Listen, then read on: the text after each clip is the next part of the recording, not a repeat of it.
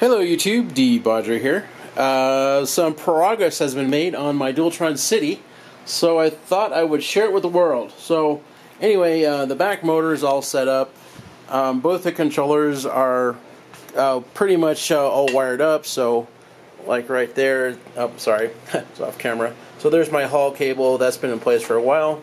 This is got what's called COM and the CAN bus cable in it. So the only thing that's not in here, well, the wire is, but it's not hooked up. But this is an 8-pin IP68 connector, and the 3.3 volts in the COM cable is in there, but it's not soldered down. Otherwise, everything about COM is in there. So, you know, TX, RX, ADC 1 and 2, 5 volts and ground are all in there, plus CAN high and CAN low. And so, yeah, everything is all in that one. And, of course, over here I've got other stuff, like, what do they call this? UART2, I think, for those wires right there. And then that's PPM. So I'll put another IP68 cable, or connector rather, on those wires. And I'll heat shrink all that stuff when I get more heat shrink, which will be here like Wednesday.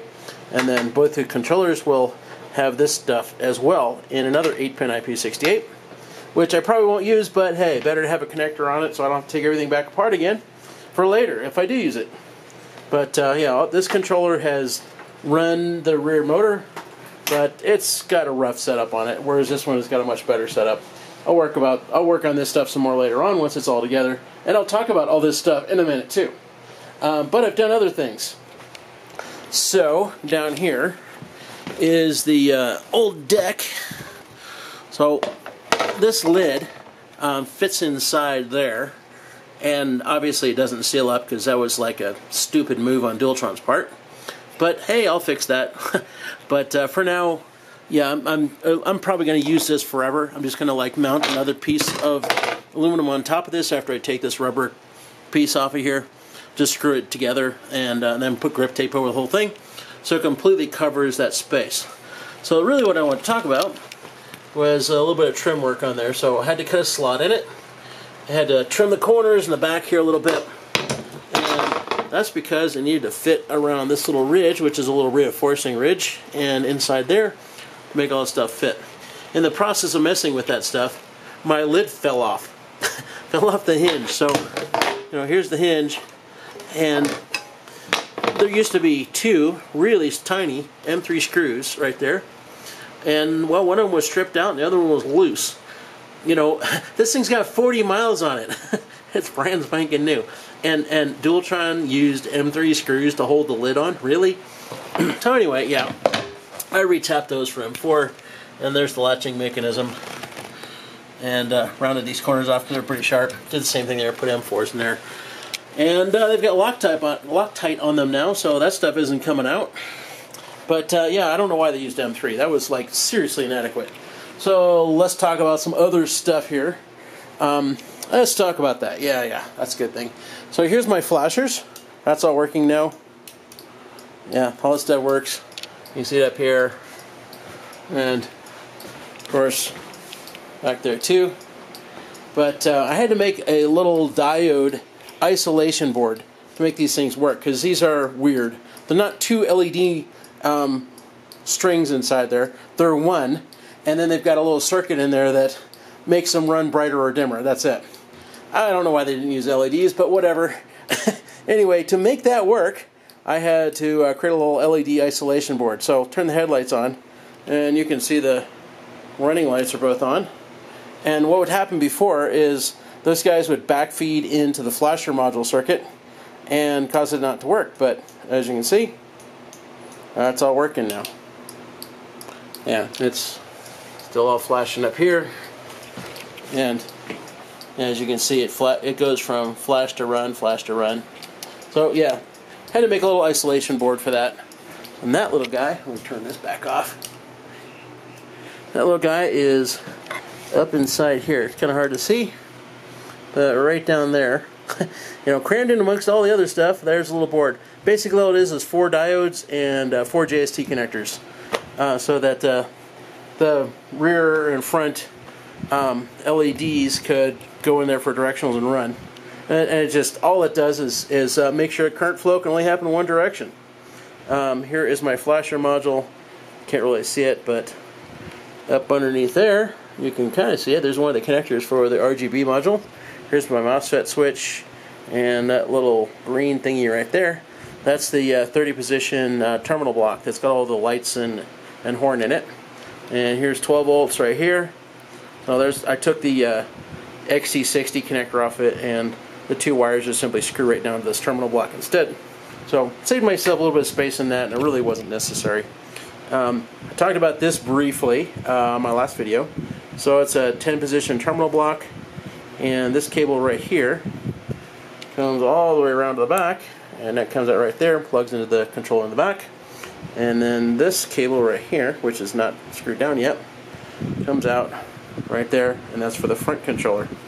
So again, that's, you know, basically that's all the signals except for 3.3 volts in COM, and then CAN high and CAN low. And of course, here's my two battery wires for that front controller. So all the cabling is in place. It all works. I just got to hook stuff up.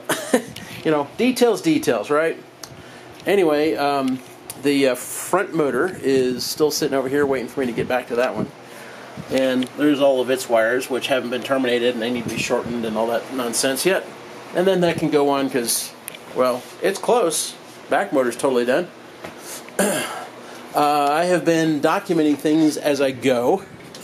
So this right here is my wiring diagram.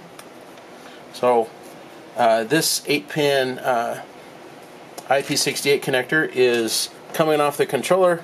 You know, that's got COM in it and CAN high and CAN low in it, and all the wires, colors, and also what position they are on there. And then this one is that gray cable. So again, same thing, what wire colors they are and what each one does. And then there's that terminal block that I just showed for a second, and I'll show that again.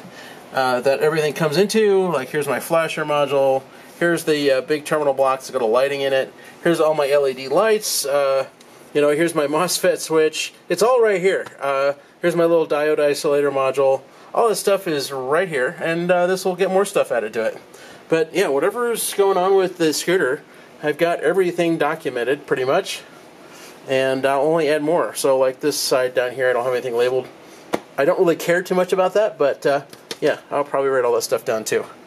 But I try to get everything down on a piece of paper, if at all possible, so that whatever goes wrong, I don't have to go figure it out all over again. It's all right here.